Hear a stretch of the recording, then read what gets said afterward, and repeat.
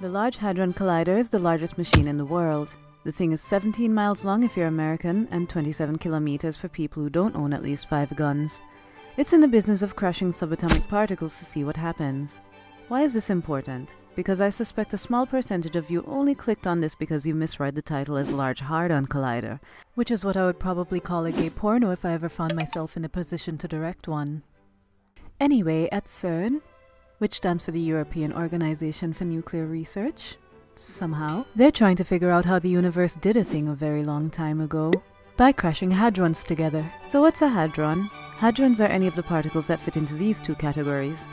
If you're interested in reading that shit, just go ahead, but I'm moving on. So anyway, the whole point of the Large Hadron Collider is to smash hadron particles in order to break them apart into little particle pieces in an attempt to unravel the mysteries of how the universe started building itself. It's like trying to reverse engineer the universe. Like smashing 2 babies together to see how a pregnant person happened. Wait, no. These particles are incredibly tiny, even tinier than a president's hands. So why is the Large Hadron Collider so large? Why such a massive thing for such tiny particles?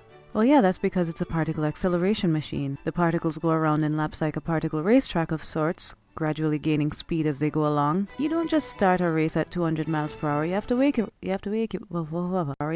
your way up. And it's really friggin' hard. Picture this scenario. Imagine you and your friend have machine guns and you two intend to spray fire at each other, hoping to at least get one bullet to hit another bullet, and also hoping you don't kill each other. Except you're standing in Chefchaouen in Morocco, and your friend is standing way the fuck over in the Andromeda galaxy. Needless to say, that requires a bit of calculation. So what does this accomplish? In 2012, the LHC confirmed the existence of the Higgs particle. This revolutionary discovery proved the existence of the invisible process that gives other particles its mass.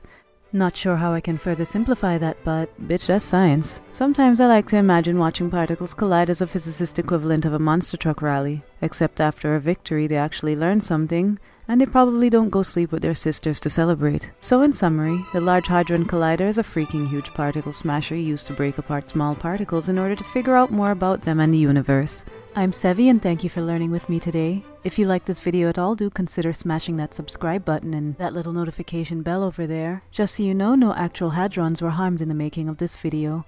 Until next time.